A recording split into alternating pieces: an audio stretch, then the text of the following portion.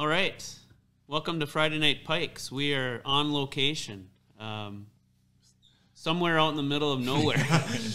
We are on location at Scott and Loren Hjjelle's hunting cabin, and this place is awesome. They drove us back into the boonies, and I said, boy, if we get lost, we have no way to find our way back. But here we are. It's awesome, beautiful little cabin, and very scenic. So it's probably one of my favorite places I've ever been.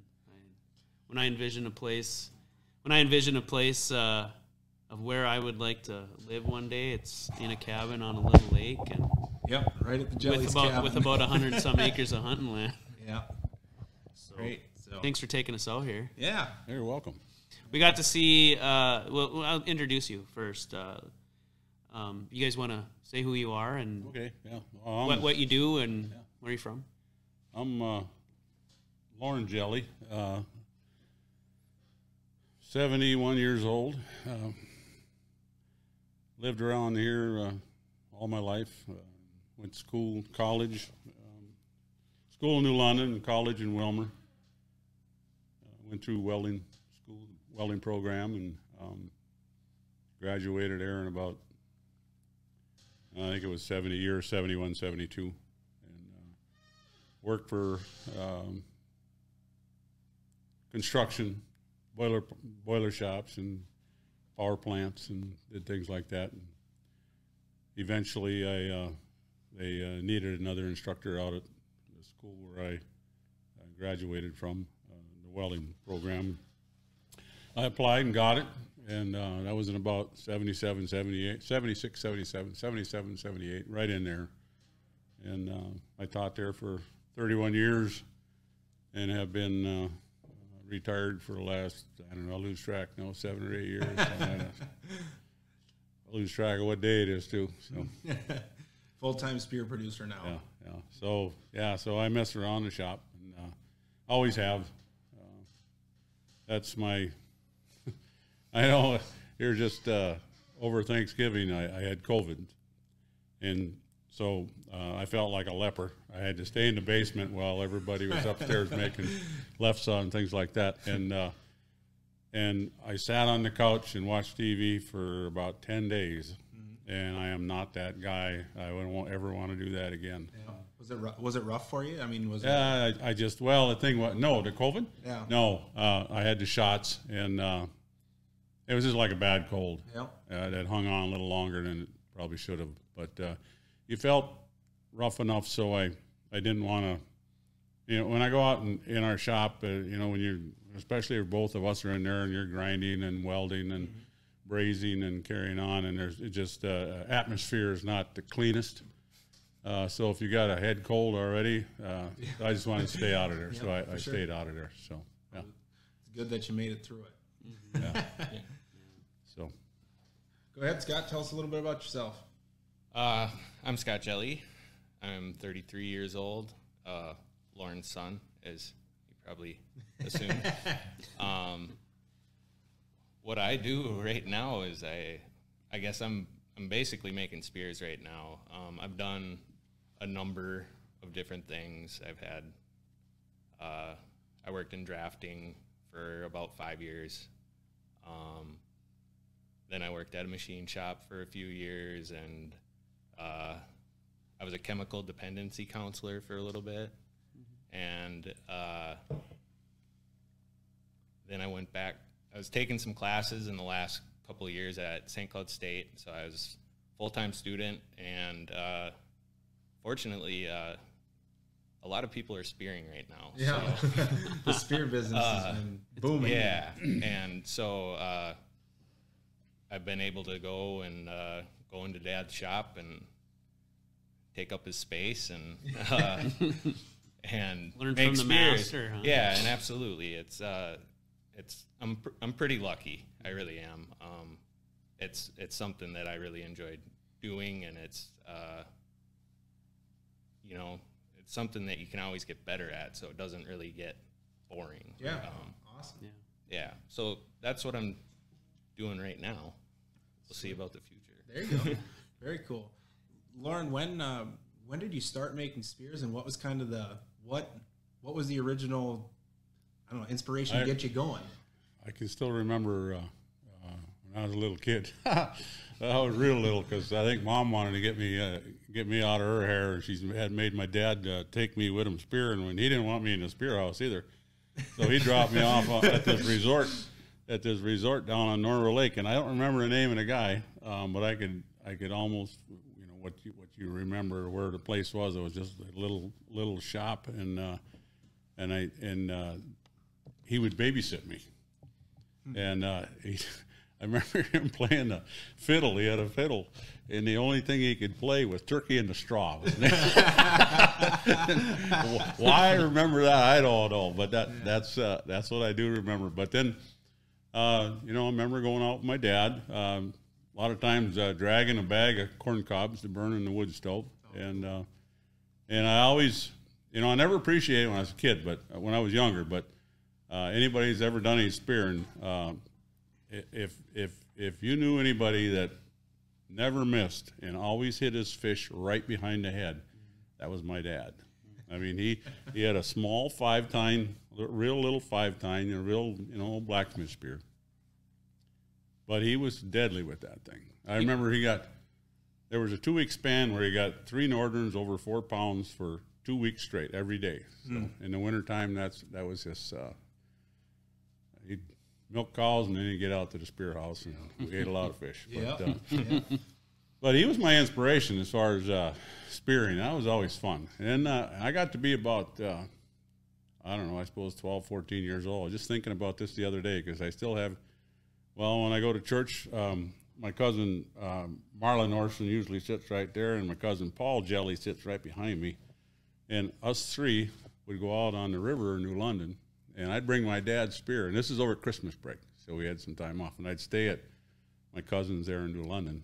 And, you know, I lived out on a farm about 9-10 miles out of town, but I get to stay there, and then we'd go out spearing, and we'd take turns spearing. We had that one spear, and it'd be Paul's turn, and my turn, and Marlon's, and we just, and the river's full of northerns, but we just had a heck of a good time out there. So that was cool. And then I, you know, just being in metals all the time, when I was at school, I don't know, I think it was after I got out of welding school, but I worked at a boiler shop, and this guy that, he was an old retired railroad man, Ronnie Huff, his name was. I think it was Ronnie. Anyway, he says, you ever build a fish spear? I said, yeah, I think I dabbled in it once, but he says, he handed me these rods, these 36-inch long rods. They were just a bare rod. And he says, these make great spears. And I said, well, what are they? And they said, they're Great Northern Railroad's own patented material for, they used to gas weld up railroad tracks with them. So it's a high manganese steel. Manganese is a really, that's what rock crushers are, you know, it's just a very, very good steel. Very, very tough. And these were gas welding rods. And he said the only place you can find them is down in South St. Paul in the railroad warehouses, leaning between the studs along the walls. Because they don't make it anymore, obviously, because nobody's going to gas weld up a railroad track. Yeah. So, and I've still got some, but I made a few spears out of that, and that was kind of fun and interesting. And then I don't know, I just kept always wanting to try to make them better, and I kept working at it, and pretty soon. Did you say what year this was? I was going to say, how old were you when you figured you started? Oh, I suppose I was. I see, that'd have been about probably 28. Okay.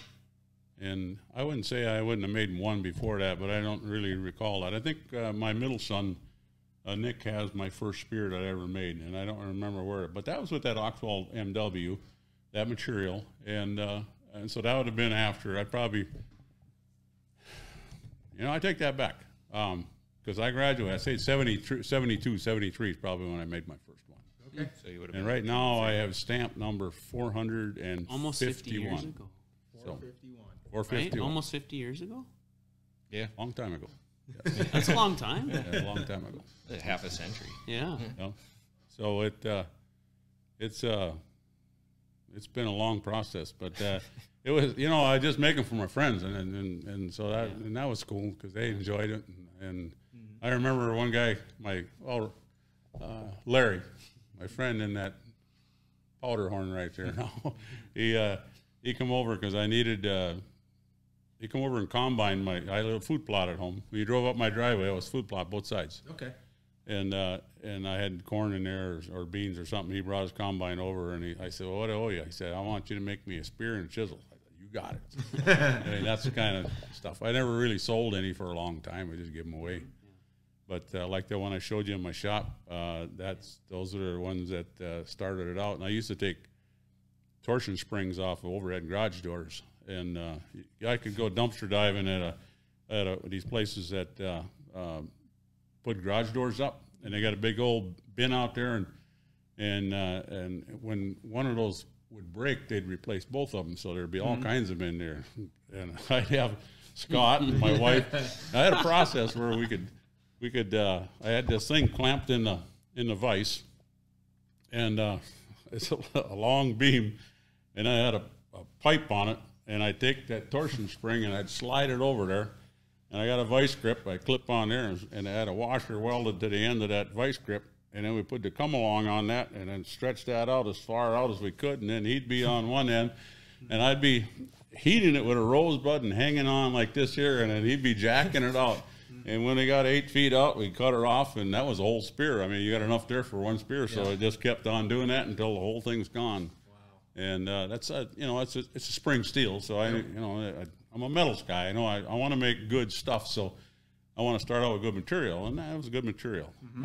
Now we don't use that anymore. That's a lot of work, and a pitchfork. Yeah, that's other is.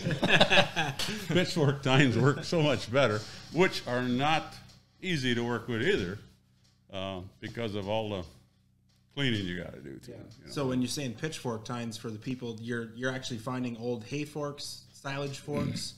I have. It's unbelievable how many people are actually looking for forks from me because well, first of all, they like our spears and they know we make them out of that. So I get guys calling me all the time and say, "Hey," said, "I got 4 or 5 forks for you." You know? Does it have to be an old one, or can generally. Steel's probably a little. You got to remember now. People don't use forks anymore, really. Yeah. Very, very few. They don't. It's skid loaders. Yeah. They don't, and they don't pitch. Silage forks are nice because they're 10 tines and they're generally long tines, and I like to make our spears as long as we can. And so that's why we got going on them. And so I got auctioneers. Like Zemer Auction and those guys there, they know what to look for me now. And very cool. We've had people bidding against each other for the fort. They're bidding up. For your 2 guys trying to get them a spear. That's what I tell these guys that bring me forks. I said, if you go to a Zemer auction, don't be buying don't be betting on any forks for me, because Zemer's buying them for me. So you're going to be. I'm just jacking myself up. That's what I'm doing. So that happens. But, yeah. You know, I never realized that those torsion springs, that was actually the start of my spear making career. Yeah. What was? Those torsion springs, the garage door springs. Oh yeah. So I mean, where do you come into the picture then? I mean, obviously you've been mentored along and tutored into it. What time? When did you figure you started making them? Well, then. No. So I remember, that's funny because I totally remember doing that. And I wasn't super young when we were doing that. But it was funny. I always remember he didn't care about telling people what we made them out of because he said they got to get them straight. Right. But I made my very first spear I made, for 4-H. I was in 4-H Mom made me be in 4-H forever. You bring it to the fair. And yeah. And I don't know if I won, which is crap. That was my very first one. And then I made another one, my senior year of high school for advanced metals. Okay. And those were out of the garage door springs. And like what, 2008, 2007? I graduated in 2007. Okay. So, and the first one I was probably 15, 16. I'm 33 now. So, but then I didn't make a spear for a long time. It never, I wasn't in the shop growing up as much as if somebody knew my dad, as much as you would think his son would be in the shop. It wasn't something I did a lot of. It was usually because I had to. We'd get projects from Minnesota Trap Line is around cool. here. Yep. So we would do some work for them. And awesome. So my experience in the shop usually was like drilling thousands of holes and belt sanding. Now my wife does that. Yeah, it was all that. And then, so I went into school for drafting and I got a job and I was living in Glenwood. And I wasn't very happy.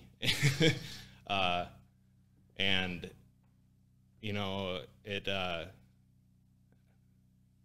life kind of went downhill there for a while, and I kind of had to pick myself up, and I was at home, and I was bored. I didn't have anything to do. Yep. I wasn't working at the drafting place anymore, and I wanted to make a spear for my best friend growing up. He just lives down the road, and I want to make Wade a spear. You help me? And so he helped me, and that was number one. And then I wanted to make one for my buddy Ted too, so I made another one. And then a guy, Roger Hauge, let us use his trailer to move my stuff out of Glenwood. Dad said, "I think you should make him a spear." There you go. Great bartering device. Yep. Yeah. So. Oh yeah. Will work for spear. Yeah. Right. But what I found was that I really enjoyed doing it, and I really working with my hands. Something that I hadn't done a whole lot of, other than monotonous work, was really good for my mental health. Good. And so I just kept doing it, and I liked it. And one of the I can say a lot of bad things about Facebook, but we're not sitting here today without Facebook. For sure. 100%. Fear the Spear, the group. Yeah. So in a weird way, John Laska is very responsible for as much as we've grown. Mm-hmm. Thanks, John. Yeah. And thank you. But a lot of people around here know my dad's a good welder. He's very well respected in the industry.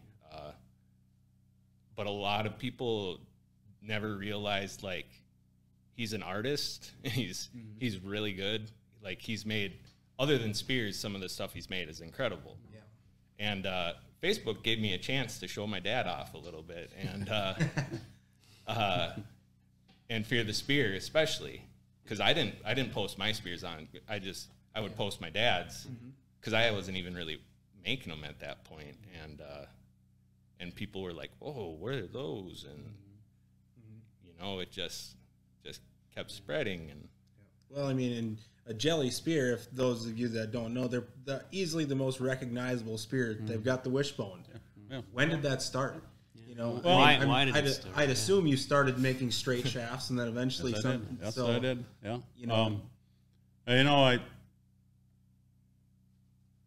Dennis Bertram, I've always admired, Dennis Bertram's a decoy carver guy. Yep. Okay, and I always admired it. You put 1,000 decoys in there, and I'll point out which one's his. Yeah, they got the big lips. The big lips. And I always thought, that is cool. And I admire something like that. And so I just wanted to do something different. And I was at school, I remember, and I'm screwing around. And I thought, I ought to try this. So I tried to bend. I didn't have the right equipment at the time there, but I made that wishbone, and I thought, this this will be different. So, and I could put more weight down there without having a big, thick thing. And I didn't want to mess with lead or anything like that. So I thought, well, number one, I get more weight down there, and two, it looks kind of cool. And it actually, benefit was I get more of a welded, more of an attachment area from the wishbone to the head of the spear. I got a lot more area. And then the third and more selfish reason is because if you see that, you know it's mine. Yeah, I just laughed. My son, when I started really making spears a lot, and my son bought me a hard-covered spear book, an old antique, you know, all the old spears. Yep.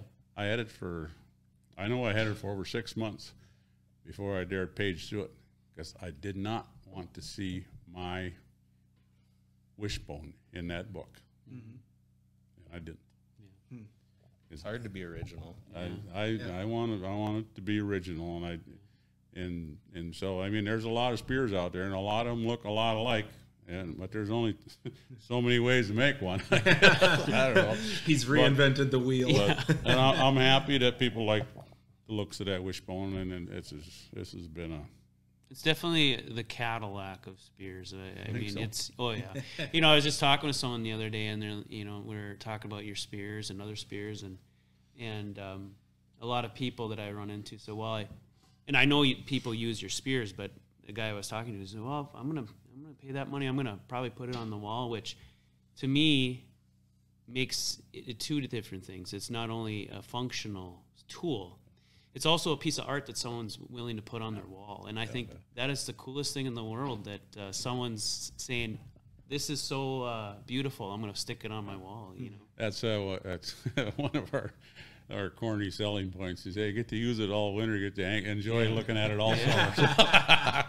And it's true. It's true. Honest to God, we make them. I made it, design it to throw well first, and then we try to make it pretty second. So that's just how it goes. So that's cool. So it's always fun to mess around and come up with something different. I'm always trying to come up with something a little different. Yeah, I can even remember back to, you know, I've been going to perm for roughly 10 years, and I remember like your tines your barbs have changed from like a spring steel, and is that is that something that was just kind of, you want to make them better, you know, just transformation over time, and just I know how that goes as a decoy carver. I do the same thing, you know. It's you know, people, I don't know, I suppose some people get mad at us because we got a long list of people that want our spears, and then but I like to go to shows. And I like to bring and sell them at shows.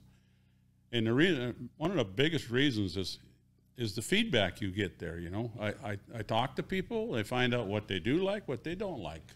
You know, that's just part of it. It ain't. You know, you can find out a lot of good fishing spots too if you talk enough. And I got invited to a few, but it's the feedback that, you know, what do you like, what don't you like, and so. And it's fun to. I mean, we ship a fair amount of spears, but if we never had to ship another spear again, that would be awesome. Yeah, if we can shake the hand of the person that bought it, thank them, that's the best. Yeah. It's more fun to sell them at a show. I agree, instead of selling them online. I mean, it's a good way to sell either way, but meeting the people that are buying it. I'm the president of, I don't know, chairman, president, whatever you want to call me, of our West Central chapter of the MDAA. So we have meetings on November and December and January and February. But and we have a raffle, and we're giving away some cash and chainsaws and ice saws and stuff like that. But I have for a while now, we both chip in on this. We build a spear for that show. And last year we put it on our raffle ticket because we didn't have a show because of COVID. And we used to do that in the early years, but for about 10, 12 years in a row, until last year, we sell tickets at the door, as many as anybody wants to buy. And somebody at that show is going to win that spear. We give it we make the rules. Yeah. And because I want to shake the hand. Yeah. And everybody that comes to that decoy show, for that last one of the year, those are spear fishermen. Yeah. There's lots of guys that buy my tickets or buy tickets that don't spear to just get somebody out of their nephew out of their hair, you know. Yeah. and so it sticks in the closet. So I want somebody that's going to use it, enjoy it. And so we say, all right, this is how we're going to do it. And I think the last 2 years ago, they sold $900. There's only about 90 people there. They sold $900 worth of tickets for just the spear. And that's, you know, you're probably going to sell those raffle tickets regardless. Right. Yeah. So that's like $900 extra. Yeah, that's just an extra thing. Coming in. And it's fun. So we use that money, our group, we donate to the trap teams, you know. And it's hard. We want to do something with DNR. They're so difficult to work with. Just they never got any money. And you try to help them out, and so we've had one good session with them. We fixed up a pond one time, but generally our money is donated to Let's Go Fishing and high school. There we Kirkhoven, Murdoch, Wilmer, DeLon Spicer, Paynesville, Litchfield. Somebody else too. Maybe it was just 5. Talking to them. But we donate, and then Prairie.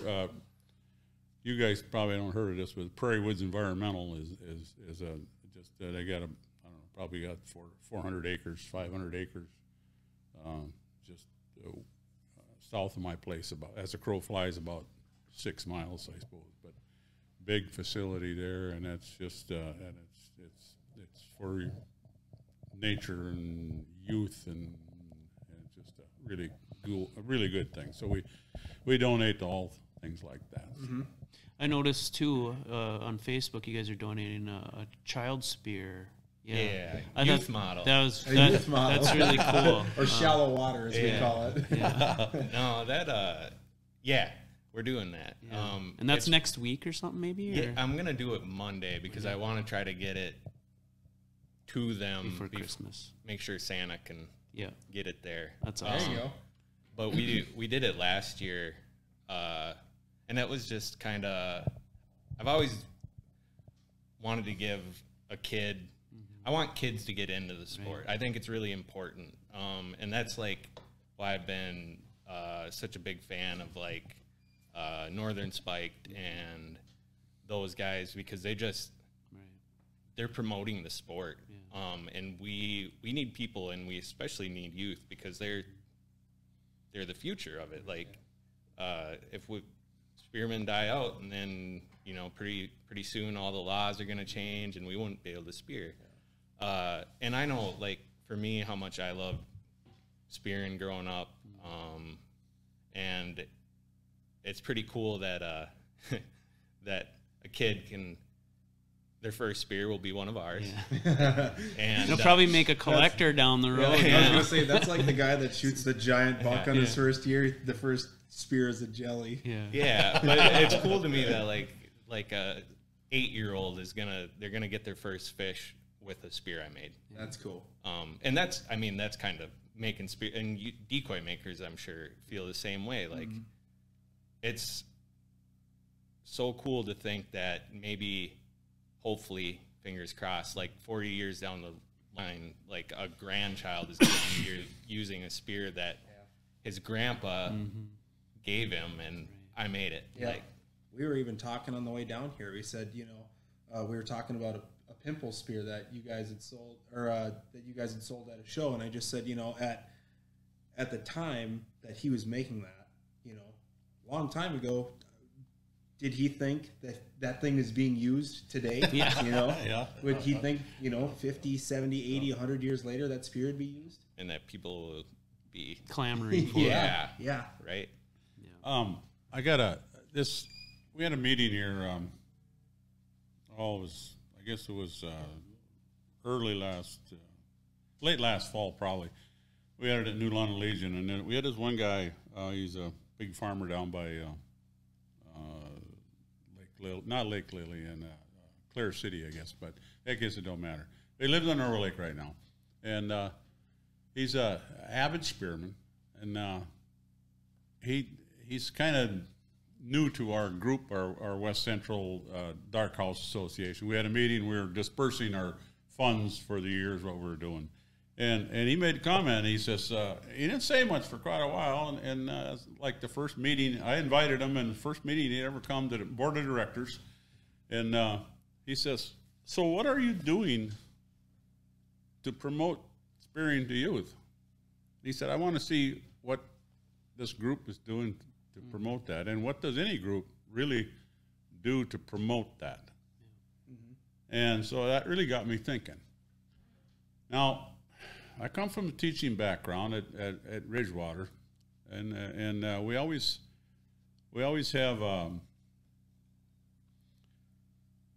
well, there's a state competition. It's a welding competition, and it used to be called VICA, Vocational Industrial Clubs of America. Now they call it U.S. Skills.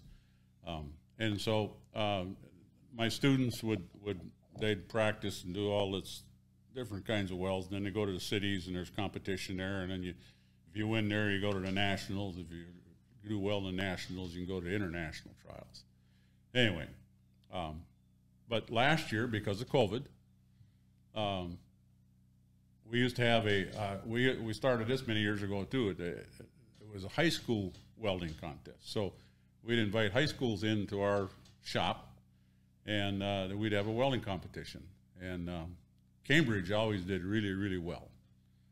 They got a good program, secondary, high school welding program there. So they'd come there and they'd clean house just about all the time. New London Spicer did quite well, and we'd have at one time we had 137 kids that went through there. We had to give them each a welding test, a written test, and they could go in. They could gas weld, or they could arc weld, or they could TIG weld, or they could wire weld. So 4 different contests. And so we do all this, but last year, because of COVID, they couldn't come there. So what they did, they wanted to have the contest anyway, so they got a hold of schools, and they had the kids, told them we had all the welds fixed up already, tacked together, so then they'd take them out to these schools, and then they would weld them up there, and they'd bring them back and judge them. That got me thinking.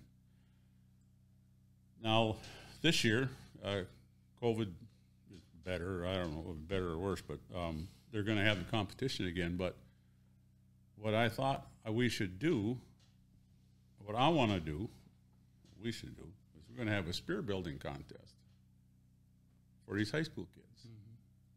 I'm going to have them make a spear at their school and bring it to the competition, and us and maybe some other guys not unlike yourselves would be judges and figure out which one's the best one. Now, if he builds a spear, he's probably damn well going to use it too, wouldn't he? Yeah. I mean, him and his buddy, this is going to be quite a deal. Because I know that our middle son Nick, when he was in high school, they were making spears in high school, and everybody in the classes met. Because I know they took all my silver brazing alloy. He took it from home and took it there and used it all up. They were straightening out torsion springs, but they made like carp spears, longer handle ones. But God, everybody in the class is making them. So they get going on it, and it just bloomed. And I guess what got me thinking about it was like the guy. You got to help me out now. I think there's a guy from. Is it Brainerd? He was a shop teacher. Yeah, Bob Johnson. Bob or Rick? So I don't know, but Jason they made decoys. Didn't you have the class make decoys? Yep, that's Bob Johnson, and then Bob Johnson. That's right. Yeah, now Rick is kind of taking over Bob's position. Now Okay. that Bob has passed away. Yeah, and now so I'm thinking that this is something on the same vein as that possibly. Only we're going to make the spears. Yeah. And this is my dream, and I hope I can get her done this year. I don't know. Yeah. We should have got on that a little bit. If there's any high schoolers watching, don't use rebar. Yeah. There's first tip. Question. someone like, so for like myself, I've thought it'd be fun to try my hand at making a spear. Yeah. What does a guy all need? I mean, what can you get away with, and what is it nice to have? Okay, so let me say something quick. So, you know, I built quite a few. I'm on like 182 now. Okay. And I don't even like to look at my old ones. But, you know, I get a lot of compliments, and it's very nice of them and everything. But really, a lot of people could probably do what I do if they had the tools. You got to have the tools, and then the other thing you have to have is Loren Hjelle as your father. But, I've already asked to be adopted, so I can come hunting at this nice cabin you've got. But if you need a good teacher, you really do. Okay. Well, yeah, if you're going to make, I don't know, maybe to clarify, if you just wanted to make your own spear, yep. You know, knowing a little bit about metals is good. You know, most people, they just go grab some round stock that looks like looks like a tine, and they probably got their little wire feeder, and they weld barbs on, and then they grind off what don't look like a barb. And you know, and there's a lot of spears out there like that. And I applaud anybody who wants to try to do that, because that's you know, that's how we got started. You know, so he's a tough critic. Yeah, but I mean, you know, for us, we got to have oxyacetylene. We got to know how to silver braze. We need how to braze. We need how to TIG weld.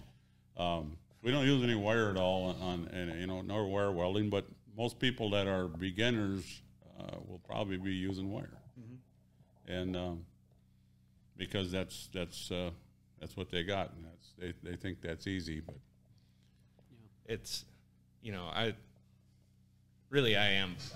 very fortunate because, you know, we have dad is a professional welder. He has a great TIG machine. And a professional teacher. Yeah. And, you know, he's not the most patient person I've ever met in my life, but at the same time, you're not either. No, I am my father's son, as they say. But, you know, I used to gripe about that a lot more, but he's put up with me for 180 some spears now in his shop, and he's been beyond patient, because I still ask a ton of questions. He still helps me get stuff, because they've evolved. We've done a lot of twisting. It's hard to get that stuff straight, and we need to send out straight spears. And I don't. Almost every one, I'm like, Dad, how do you get this? How do you think you do this? And I'm the guy with the bad eyesight. Yeah, but you know, it's really helpful to have good tools, and just patience with yourself, really, because like I can be pretty hard on myself sometimes, and it requires some patience, and just know that you're learning, and that it's going to get better. Because I mean, I take a lot of pictures of spears, because I pretty much do all the social media and stuff like that. And like I could put a side by side of a spear from 5 years. That's when I started. So I stamped those first 2 spears I made in high school. I didn't count those. So 001 was about 5 years ago now. Okay. Is there a distinguishable characteristics? Like if you set your dad's and yours side by side, or are they pretty much the same? Since you're using the same tools, you're kind of using the same method. Well, it's a Loren Hjelle spear. Yeah. So my spear is gonna be, he's got to okay it. Sure. Quality control. Yep. Yeah. Yeah. He's been QC for a long time. But over time, you know, I've made enough now. I think I would be able to tell. Yeah. you kind of find something that fits your eye, right? Mm-hmm. And I don't even try to do it, but I'll make a 5-tine and I'll set it next to another 5-tine, and we don't use jigs or anything. Really? We just, There's never two the same. no. Awesome. We found this out. We find a 5-tine guard laying around, and it won't. It won't fit. It won't fit nothing. So I should tell my brother-in-law, who makes a lot of spear covers, don't think that they're all going to fit each other. Because he'll have people say, "Can you make a spear cover for this?" We probably shouldn't be saying this, but ideally, your guard would be symmetrical. Right? You could flip it either way. Not all the time. That's what's cool. That kind of goes back to, even I know in our industry doing decoys, is that what's cool is when they're handmade. They don't, being not the same is cool. Just like every decoy, I would say that for me now, just looking on how he builds a spear compared to what I do, and his will be a little bit wider at the base than they are up here by the bend, so they flare slightly, and mine are going to be a little straighter. And that's just they weren't always that way. That kind of came from, I think Dad made one that was a little bit flared, and it got a lot of positive feedback. And so we just started hey, would you like it flared or would you like it? And then, we don't ask all those questions all the time now, because it's nice to have a little bit of, I guess, artistic freedom. Exactly, for sure. My favorite thing is when they're just make something cool. Right. Yep. That's the best words you can get. Yes, absolutely. Because your heart's in it then. I feel anyway. If someone tells you, I want this, this, and this, and, well, I didn't really feel like making that, but I'll try, Yeah. And it always turns out better, too, when it is your own, when I'm not having to cookie cutter something for somebody else. So. It's funny, though, sometimes I see some of my old spears, and it's embarrassing. Yeah. No. I'm just ashamed to say I made that. I agree. Same thing with me. Yeah. I bought some of his old fish from 10 years back, and he's like, "Why did you buy that thing?" But it's even just the 5 years since I started the evolution, and that Dad was making them forever before that. It'll be interesting to see how your spears evolve now. The more years you get under your belt, because you're going to get better at what you're doing, and you probably got different ways you're going to want to do it. Well, and what's cool is I started making them, and iPhones were a thing already. So I have pictures of my first spear on. That's awesome. And sometimes, because I'll look and I'll have Facebook memories pop up of spears that I made and that I was proud of at the time, and I'm like, we don't need to see that. But at the same time, there's still I'll still stand by those spears. No. They're still gonna throw well, and they're still gonna hold fish. The work's a little more crude. Mm-hmm. Well, take it from somebody like me, where most of my first fish, I would make fish number 1, 2, 3, and then when I made fish number 4, I took fish number 1 and cut the lead out of it with a bandsaw, remelted the lead to make fish number 5. So the first fish I made were, sacrificing themselves for a new. Exactly, they were recycled. Yeah.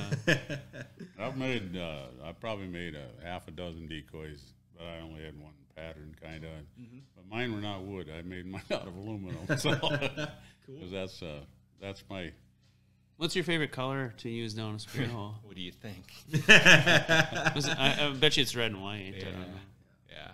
No, that's I laughed about that when you guys were talking about it, because it's red and white. It's always been red and white. I was going to ask you guys at the beginning, but we usually ask this to everyone. What's your favorite spearing memory? I'll ask. I don't know. I probably shouldn't tell it. Yeah? No. I'd have to think about that a little bit. I didn't hear the question. What's your favorite spearing memory? Favorite ever? Oh, yeah, look at that thing. Did you spear it with that spear? No. Oh, okay. I actually found that spear sitting out here on I don't know where it was. It was on this farm somewhere. Yeah. And I had the guy, I said, that mounted it for me. How big is it? I don't know. I think it was probably only about 16 pounds. Yeah, it looks big. It happens in a hurry, though. I mean, Yeah. it was almost mad because it was getting dark, and all of a sudden, here he comes, going to take my sucker. You don't take my sucker. And I didn't even have a rope in my hand. And I pull him up and stuck him against the wall. Wow. Yeah. I probably don't have one specific one at this time, but like, so where the shop was, there's a small lake right there. It's no public access. It's like a glorified slough. It's natural environment lake. And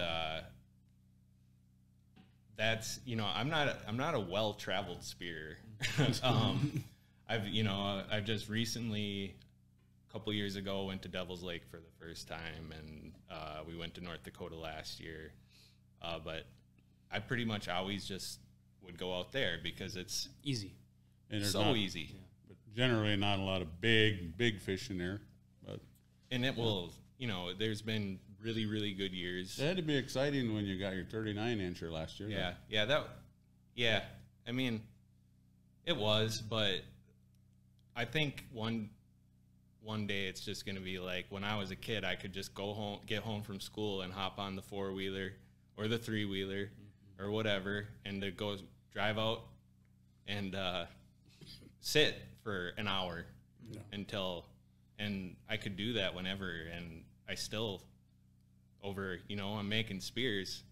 3 o'clock comes, I might take a little break and go sit in the spear house. And I hope that I can go out on Swan for the rest of my life. I don't know if I will be able to, but it's like all my spearing memories are on Swan almost. And, well, I just thought of a funny one. Dad made a little. How big's the small house that you made that Nick's using now? Oh, it's 4x8. 4x8 aluminum, light as can be. I suppose you didn't make much out of wood. Yeah. You didn't make a wood spear house. No. I have a father-in-law that's just like yeah, I'm smart enough to know you got to use wood for your studs and stuff because you got to insulate them, So, yeah. my floors and everything are all aluminum. So I used to cut up, or like the floor trusses, I'd get old aluminum ladders and cut them up because they're really, really stiff. And they're only, you just put them in there and that makes just a solid floor. My uncle actually put one on Fear the Spear that was made up that way, and somebody's like, "Is that a ladder?" That's a patent from Loren Hjelle. It worked really good. But anyways, we put that house out on Swan, and there wasn't any snow out yet. It was probably pretty early ice, and it was just Dad and I, and we're out there. I don't know if we had snow cleats or not, but the wind picked decent gust of wind, but that thing weighs nothing, and the ice was glare ice. I'm watching my dad chase the fish house down, just running on ice, and the only way that he caught up to it was it eventually hit cattails, and just stuff like and then on games we had to retrieve it. It was floating like a bobber one time, and just. Yeah, and that's everything. I don't know. I think all my memories will probably involve him. He TIG welds his license number. Nice. On all his fish houses. No stealing that. No. His welding is more legible than my handwriting. I had a friend up in Grand Rapids. I call him Grand Nate. Nate Huntley, his name is. He come to a decoy show in Grand Rapids when they had him. They used to have him in a different time. I just had it over Thanksgiving weekend here. Well, Saturday before last, I guess. 2 weeks ago today. Anyway, but they used to have a different time of year, so I can get up there. But I got a whole house full of company now, so I can't go up there. But Grand Nate got to be a good friend of mine. I went up there spearing a little bit with him, and then he got a friend that's got dog sleds. So we did that basswood dog sled trip. Oh, yeah. We did that twice. First time was just me and him. And then the second time, I took my oldest son with me. I was part of his birthday present. And but that first time up there, that was something else because me and Nate were sitting there. We've seen quite a few fish, and you know, you got to have what, over 36 inches, I guess. Yeah. And it's hard to tell sometimes. They look so huge.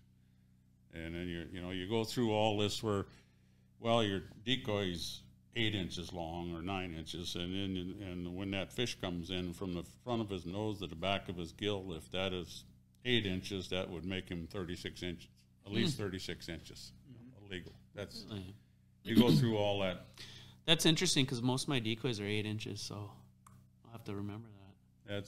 That's how they judge them. Yeah. I mean, but in this case, I was sitting there. We hadn't seen anything for about 2 hours, 1 o'clock, and I'm on my phone with my buddy from. He was in Arizona, so I'm talking to him, and I look down, and I don't know if I can't. I won't say this on camera, I guess. But holy cow! Measuring your decoy. Well, this didn't matter this time because my decoy was a Dennis Bertram 27-incher. That's the only thing we had with 27-inch Dennis Bertram decoy. I've seen him have them at Perham before. Yeah. Those big ones. That's what I had. And I asked him, I said, "What in the world do you spear with that?" He's like, "You'd be surprised how many will come in on that." Big fish eat big fish. We had no suckers. We had no other decoys. That's the only thing we brought. Wow.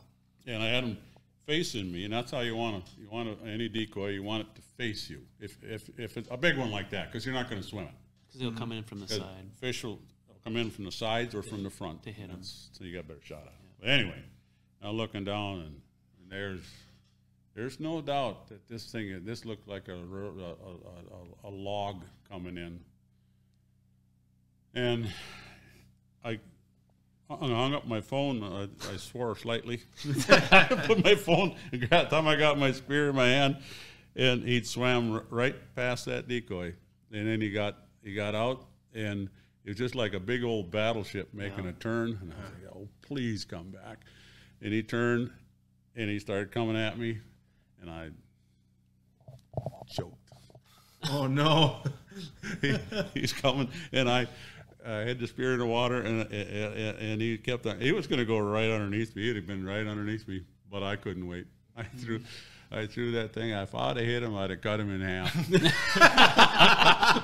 I threw so hard, and my buddy Nate he laughed. He said, "You missed him." Yeah, I know I missed him. He said, "You hit him right. You know, a big fish's bottom lip will stick out." Shut that up. I hit him right there, center time, because he was still out in front of me, in a little deflection, and that was my that one made that one look like a little one there. That was he would have been 23, 24 pounds. And the spear is still stuck in the bottom of the lake. Oh, I got that one at home. My wife won't let me sell it. It's got Ron Gardenhire, Kent Herbeck, Joe Vavra, and one other guy's signatures on it. Really? They signed it. Yeah. That's awesome. My daughter-in-law is executive director of the ALS Society it was for Minnesota, North and South Dakota, but right now she's for half the country right now. She's the executive director for that. Anyway, they had a big fundraiser up in Duluth. It's called Blizzard Tour. And Ron Gardenhire was a big, Herbeck's dad died of ALS. Terry Steinbach signed it too. Terry Steinbach, he was the catcher for Oakland A's. He's from Minnesota, from New Orleans. He played for the Twins for a little bit. Yep. Late in his career. And he's anyway, they're using it for a fundraiser, so they would take. I made it. He said, "Dad, would you make me a spear? I'll take it up there and get these guys to sign it, and maybe we'll sell it and get money to ALS." That's cool. Well, I made it, and he didn't sell it, so he got him to sign it all. Really? And then I got to keep it. So. I was gonna think maybe you bought it back or something, your own spear, but no. Anyway, that was the spear that I wanted to spear one fish with it and then hang it up, and that's the one I had up there, and I missed. I told my buddy, I said, "Guess I'm a better spear maker than I am a spearer." So his other line is, "I've never had buck fever, but I got pike fever." yeah, that's right. I've had big, it's like that fish right there. They come in, boom, done. And I always said, it'd be fun to enjoy it. See him come in, and just it's like watching that big buck from a long ways away come in, and then you finally get him. And I got that opportunity. I messed it up. Ooh. Oh well. Makes a good story. Who is your inspiration? Like, what is do you have a favorite spear maker? No, you don't. I do not. He likes Pimp. I like Pimple. I do. I very much admire. Those guys are amazing. I mean, they truly are. And nowadays, we're too lazy to go through all the work that those guys did to make one. But I will make one. I'm gonna make a wedge. Were they forged? Yeah. Yeah, I'll forge it. Yeah. I got some plans on a really, really neat one, but I know the guys up in my area that were blacksmiths that made the Skipleys. They took the old hay rake tines, and then they forged them and made the key stock or the wedge key. I have made forged barbs on them. There's a trick where the old blacksmiths would take you'd have a straight pound out a shaft, and then you'd heat it up about 2 inches from the end, and you'd fold that around, and you'd forge that back together, and then that part would be the barb. Yep, sure. That's how they made them, and I've done that. I've made several spears like that, but I haven't done it for quite a while now. But now I got a better forge. Before I was trying to do that with a torch. Very difficult to do with a torch. It's not the same, and I didn't realize how not the same it was. There's quite a difference between a torch and a soaking heat of a forge. Interesting. Yeah, it was interesting listening to you guys last night. And I started thinking about it. I'm like, oh man, we're not going to be good interviews for that because we're not spear collectors. I have a few decoys now, but I wouldn't consider myself a collector. I see ones that I like. Like I got one from you finally. I saw it sitting there, and I forgot you bought one from me. Yeah, I was like, where'd you get that? And then, like, I love your knot hole one. I'm gonna get one of those someday. But spears, and people, well, what other spears do you like? And I would just be like, my dad made me my first spear. I like jelly spears, like I was lucky enough my dad made me a spear, and it's been the only spear I've ever thrown other than the one I made myself. So and Dad, he made his own, and he's and sometimes it comes off as a little brash or arrogant, but it's just generally the only reason I'm using the spear I got right now because I forgot to number it. Yeah.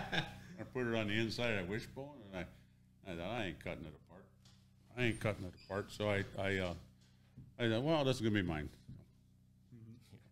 That's fine. So if he ever, I might keep this one, don't believe him. He's just getting the price up on it. Yeah. Unnumbered. This one's unnumbered. I did see it's like an artist proof. Yeah. I fixed, straightened out a guy come from Painesville here.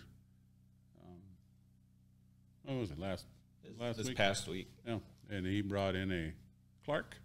Yeah, it was a Clark. I'd never seen one like it in person, and I couldn't find many pictures of it. I was looking online, but it was cool. It's he said it was a Clark, and I believe it's a Clark, but those are an amazing piece of machinery too, and I got to believe he did a lot with a turning lathe on that. Just either that or he's a pretty good welder, and he learned to polish because you don't see any wells on it. It was just a nice transfer from the shaft into a bulbous area, kind of a weighted area, and then it went back to a flat, and that's where the tines went through and the wedge went through, and it was just seamless. And I thought, these guys are good. And he'd been using it since like '69 or something. Yeah. Wow. He just needed it straight. He got like a 43 3-inch, and it bent it a little bit. Wow. I had straightened tines out on it. Even those old ones like that, as heavy as they were, he could get bent up with them big ones thrashing around on the floor. So yeah. So we don't have to end it right now if you guys have more you want to talk about. But one thing I wanted to get out before we forget is, how do people contact you? What's the best way if they want a spear? I know you have a list like everyone does, but yeah, this actually gives me a opportunity to clear some stuff up. So Facebook is the best way to do it. That's for ease of organizing and all of that, because we've gone through troubles in the past when we got messages, even separate business and personal Facebook, but people would call Dad. Okay, I'll put you on the list. Well, we got like 4 lists now. Yeah. So, and we've missed people in the past. I apologize. We always try to make one, make it up to them. Yeah. And another thing is that we both have access to our Facebook page. What I've noticed has happened a time or two or more is we'll get a message and Dad will see it, but typically I'm the one that replies to all these. But once Dad sees it, it's no longer a new notification. And if it's really hard to be working in the shop and answering questions. So sometimes if you don't hear back from us, message us again. But Facebook is the best way to do it. We give out our number. Like if we'll give out our number, I don't typically like post it on our page, just because we don't have. We're small. Right. We're small, and we have. I think right now I haven't counted, but it's over 60 spears to make, and they take time. Oh, for sure. It's probably just like us too. I mean, if you stuck strictly to orders, nobody would. I mean, everybody would just be standing in a line for a long time. I'm similar as you. As like, I love going to the shows and meeting these people because you see names on Facebook or whatever, and they love your stuff. And it's sad that you couldn't make one for everybody. Yeah. But so yeah, I'm in the same boat where like I try to release a few so people can get their hands on them for a Christmas gift or whatever, blah blah blah, and then. Like I said, or just like you, I try to have some for the shows so we can go to the shows and it's fun. Yeah. The other thing is, he's 71 years old, and he's made a lot of spears, and making orders doesn't really do it for him anymore. He'll make them, but he's not gonna. He's supposed to be retired. He's gonna be in the shop one way or the other, but he should be doing something that he wants. So. I'm handling majority of the orders. Mm-hmm. My brother Nick has made some spears as well, but he's 16, 20. He'll build a spear if he needs to buy a new ice auger. Yeah. So then he'll build a spear to have the money to buy an ice auger. That's kind of the way he is. So. But yeah, so it's the patience is key, and most, like 99% of the people are great to work with, but it is going to take some time to fulfill those orders, especially one person. And the future is uncertain as far as how many hours we're going to be able to work on them, especially, prior to me going back to school, Dad was retired, Nick and I worked full-time jobs. We're not going to be able to kick out spears. They take some time. Used to be that before you started, my first spear I would make during the fall would be about the middle of September. They have a thing down here. It's like that Anoka Game Fair. It's called Prairie Pothole. Okay. And we'd set up there our Dark House Association, our West Central group would set up there, and I'd make one, and then we'd sell tickets for it and give that to the Prairie Pothole for their pothole restoration thing, fundraiser for them, and I'd donate that. And that'd be the first one I make. That'd be like the first week in September I'd be working on it, and then when it got to be Perm, when I got done with Perm, that was the last one I made. So I took off all that time between. But I do a lot of things in my shop. I fix boat props and boats and anything aluminum all summer long. It's crazy. All the stuff I keep doing. Banner year for boat props. Well, it's nice. It's nice to change things up too for you. I'm dry sure. with low water. Yeah. You know, skegs on them, pontoons. Oh God! But so I just kind of took it off. But now this is a year-round endeavor right now with all the. You know, we took off 13 months. We shut down taking orders. Yeah, we didn't take orders for 13 months. We quit just to catch up. And it might be. That's going to happen again. It could be. We're getting close to maybe doing that again because I don't know. I need to talk to somebody that is a little more business savvy than I am about like what the correct thing to do is. But right now, I mean, nobody that orders from now on is getting it this season for sure. I don't like saying that. Yeah, I know. Yeah, I'm the same way. Yeah, you said that last night. Yeah, it's like, you know, if somebody takes my order, you know how your hands get busy doing something, you're at work or whatever, and it's like, well, man, now they've been waiting for a year. You hate doing that. Yeah. But, you know, it's an art thing, you know. Yeah. And we try to be pretty transparent about it. And it's just, you know, people ask for estimated. I honestly don't know. I might be working a different job in 5 months. Like I might be, and then it's going to be longer. Yeah. It's going to be longer, you know, like right now I can work on them as much as I want, but it's, you know, and I don't want it to feel like a job for Dad because it's something that he did. And he's said that it has been, it's a little bit, he's letting it, because he doesn't have to do anything he doesn't want to do, but he kind of feels, I think he feels like it to help the people out and get it done. Lists are very overwhelming. Yeah, stressful. You know, the stressful because you always have it on your mind, and it might not be what you want to make at the time, and it just, you don't want to piss people off or make them disappointed if they call you and say, hey, I need this for a birthday or a Christmas present. I mean, it makes you feel like you need to do it, but I understand that. I bet you guys are just like us. If you're in the shop, you're making decoys or spears, you wish you were in that spear house. Yeah. You're in that spear house. or in the deer stand. Yeah, exactly. That's unfortunate. And you shouldn't have that when you're out in a spear house. It should be, I'm out in a spear house. Your mind is wandering and you just say, I feel good. So what's fortunate for me is the lake that I live on right there, and you can go out there for 45 minutes. So you leave the heat on and go out there for 45 minutes and sit and get your little fix in and get the hell out of here.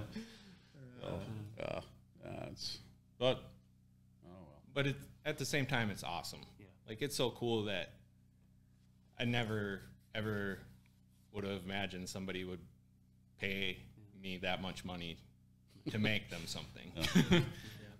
Yeah, it's an honor, definitely, and it's cool. It's a lot of weight and pressure sometimes. You know, and I got to say this because I've said this before, but this is true. I started doing these spears not just because I wanted to. Mm-hmm. I never realized that what a legacy that I'm giving him and my other boys. So what's going to happen? And I mean, all the spears. How many are you going to build? You don't know. You might have. Yeah, you might be in the thousands. You don't know. Yeah, I won't be collectible. But this is and this is something that I got no intention. I didn't plan on this, but it just happens.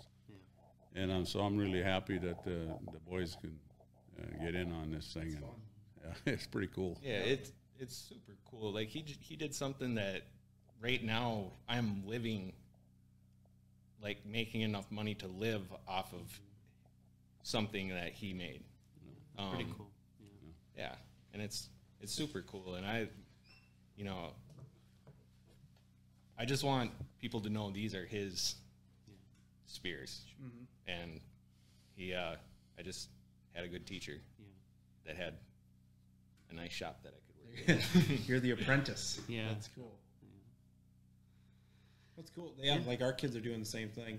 Yeah. You know, they drive us nuts in the shop right now because they're splashing in our swim tanks, and Addie, my little girl, picks up my paintbrushes and they're mashed in the dirt. She's painting with lacquer thinner and wrecking the bristles. It's putting oil in your swim tank. Yeah, it's like okay, well, but yeah, it's the same thing. You get to pass that down, so that's fun.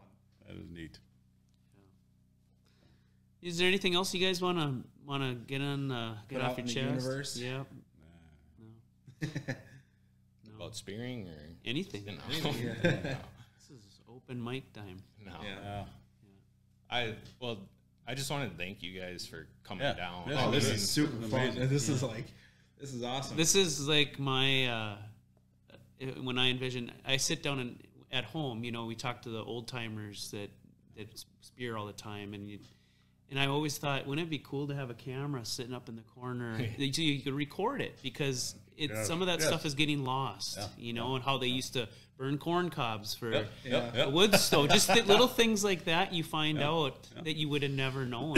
You know, I heard stuff from him today that I never knew. Yeah. I'm like, oh, that's cool. We used to go up back in them old days. We was always fishing Norway Lake. It was always Norway Lake. But Dad would. We're gonna go spearing, or it might be sunfishing too, you know. Yep. And I remember Dad. He had an ice chisel, and some guy borrowed it, and he's gonna open a hole up, and he chopped, and he didn't hang on to it. It was just thin icy, so he expected some resistance, and there was none, and it went right down and stuck. And the guy paid my dad. He gave Dad money for that chisel. So Dad went and bought an ice auger with the money. And the next day we went out there. We found that hole. I remember they took an old windmill rod and they made a hook, and they found that hole and they hooked. And they got that chisel back out again too.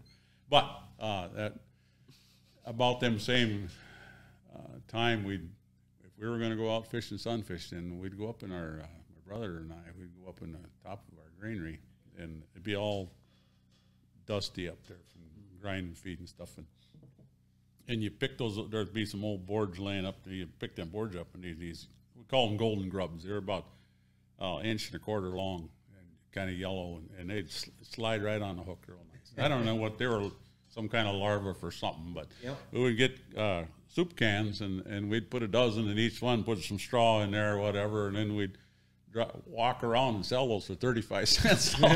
All these fishermen out there, and they were really good sunfish bait. So we'd go home with a whole pocket full of change afterwards. What is this, man? I remember doing that as a kid too. My grandparents had a dairy farm, and they would windrow the hay, and Grandpa would give you a milk jug, and he'd say, "Catch every grasshopper you can get your hands on," and that's what you'd go fishing with. Grasshoppers and crickets. That was fun. We'll have to do a home and home one year where we'll go up there. You guys come down here. We'll go spearing. Yeah, that'd be fun. I don't know where we'd go. There's some decent lakes around here. There's not one that's going to be like a good chance at a huge one. But like Green Lake is a good sized lake and has big fish in it. Swan Lake, my favorite. Yeah. It might. There's a good chance it's not going to make it this year, but water's down so much. Water's so low. I was bullshitting them. I said we could probably don't need a rope on our spear this year. Just hang on to it. So. It's only about it levels out at about 8 or 9 feet deep. It's the deepest spot, and it comes out. Games Lake drains into it. Games Lake drains into this one, and this one drains into Henshin. Henshin drains into Lake Andrew. Lake Andrew is right around. That's Games Lake and Lake Andrew are big lakes. Sibley State Park's on the one bigger, but these are natural environment lakes, and they got cattails around, which is my favorite one because you don't have no water skiers out there, wet jets buzzing around, sound like a mosquito, and things like that. So, and it's got a lot of, still got a lot of fish in it, and you know, you could, when we used to duck hunt a little bit, the boys used to duck hunt a little bit out there, and they just had a lot of fun on that lake. So, but when that water does not run out of games into it. That's what I was going to say. Like as long as you have a running in there, it should be okay. But if it shuts off, if it doesn't, and right now the Games Lake is so low that it doesn't. That water doesn't run. If the water don't run, and it didn't last. Was it 2 years ago? It was last year. Didn't run either. But it was. We had really clear ice, and you didn't have the dead ice, so that it lived. I thought it was going to be toast last year, but it made it. Yeah. But the odds of it. You know, you can't Russian roulette, basically. Try to get an aerator out there, maybe, or something. Yeah, we looked in. The DNR is not real helpful with that, I found out, because we were trying to get our lake aerators a couple of years ago, and ended up the Lake Association had to get one. And they don't pay a guy to plug it in, you know. I don't know. Dad and the neighbors might. Just sell a couple spears. I'm the only I'm guy wondering about like insurance and stuff like that.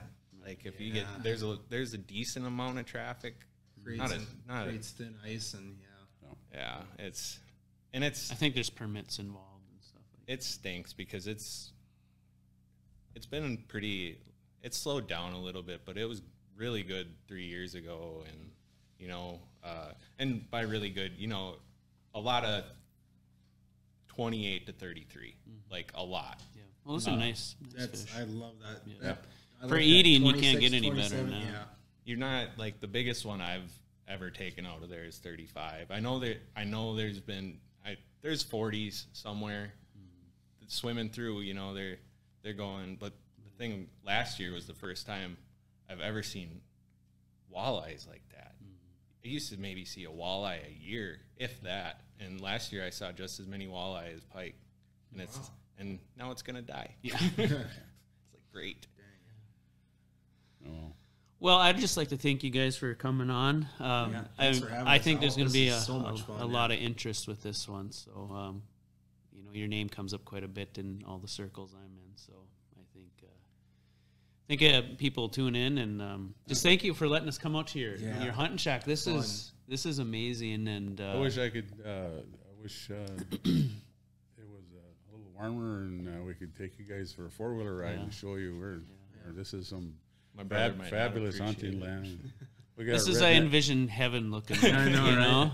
Right? Turn around. Yeah, we got redneck deer stands out here, so we got 4 of them out here. I'm never sitting in a tree again. Yeah. When you get my age, you don't want to. It's like a dark house on stilts, you know. Yeah. So. We would always do muzzle. I grew up like muzzleloader was what I did. Didn't do slug. Yeah. And then finally, I don't know. I decided to think for myself, and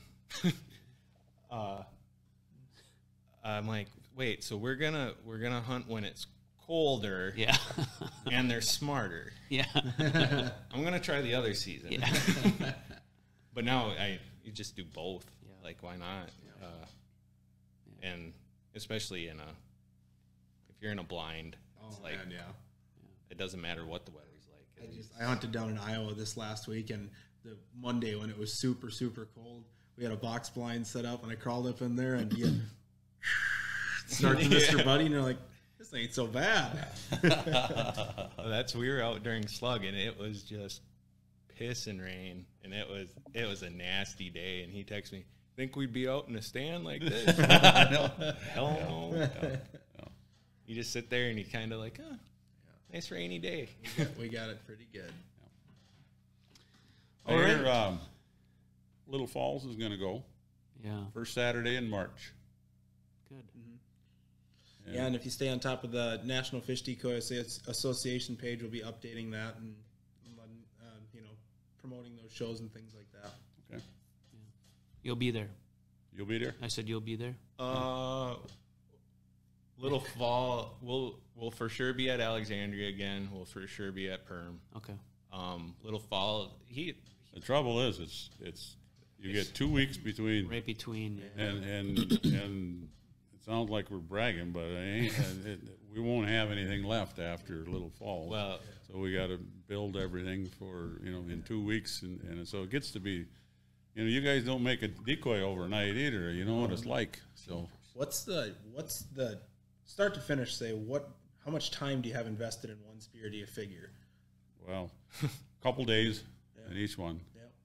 I mean, it's a trick question because we make a lot of parts ahead of time, and say like we make our wishbones, I roll that piece, 10-foot piece, I roll it, and then we just cut out chunks, and I got a whole pail full, just grab a couple or whatever, Okay. So I mean, if I had to do everything from scratch, you could spend 2 days, and then get before, you clear all of them at one time, maybe like just last time we did 8 of them. Well, I was just thinking about that because, so the selling all of them thing is kind of a recent phenomenon. Like we used to go to shows and we do all right. Sell, a few. But ever since kind of COVID and we didn't take orders for a year, we went to a gun show in Sauk Center and sold everything really fast.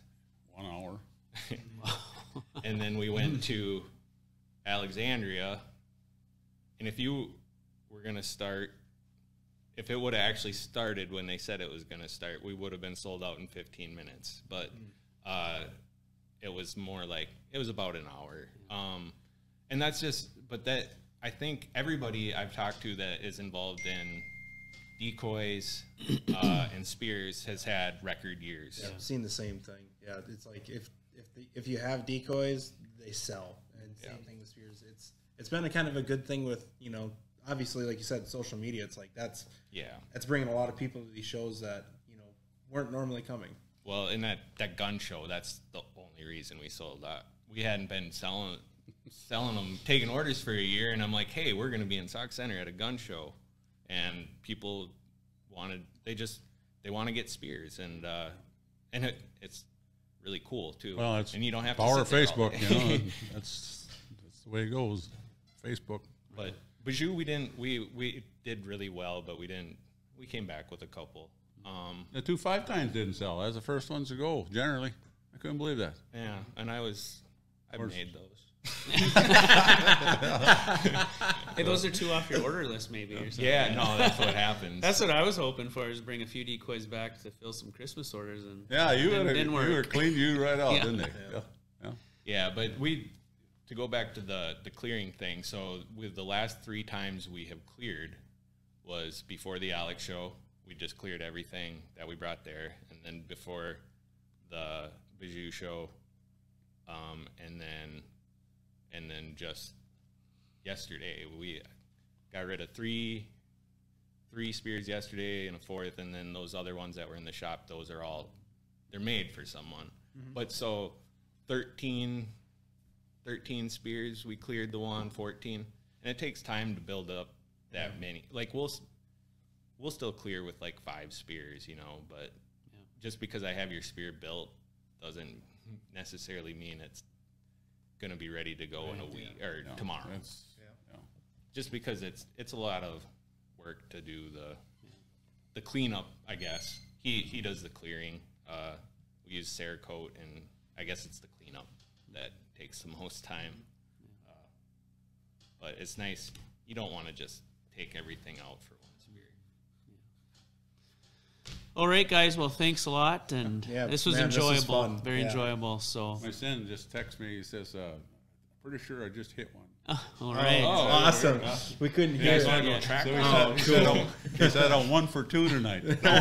He shot. Of course, he's only 50-50. Yeah. All right, guys. We'll see you at the next show, probably. Yes, you will. All right. Thank you. Thanks. Yeah. That's your party? You guys are throwing that? That's where I'm going. It's too crazy. Cool. See you guys tonight then.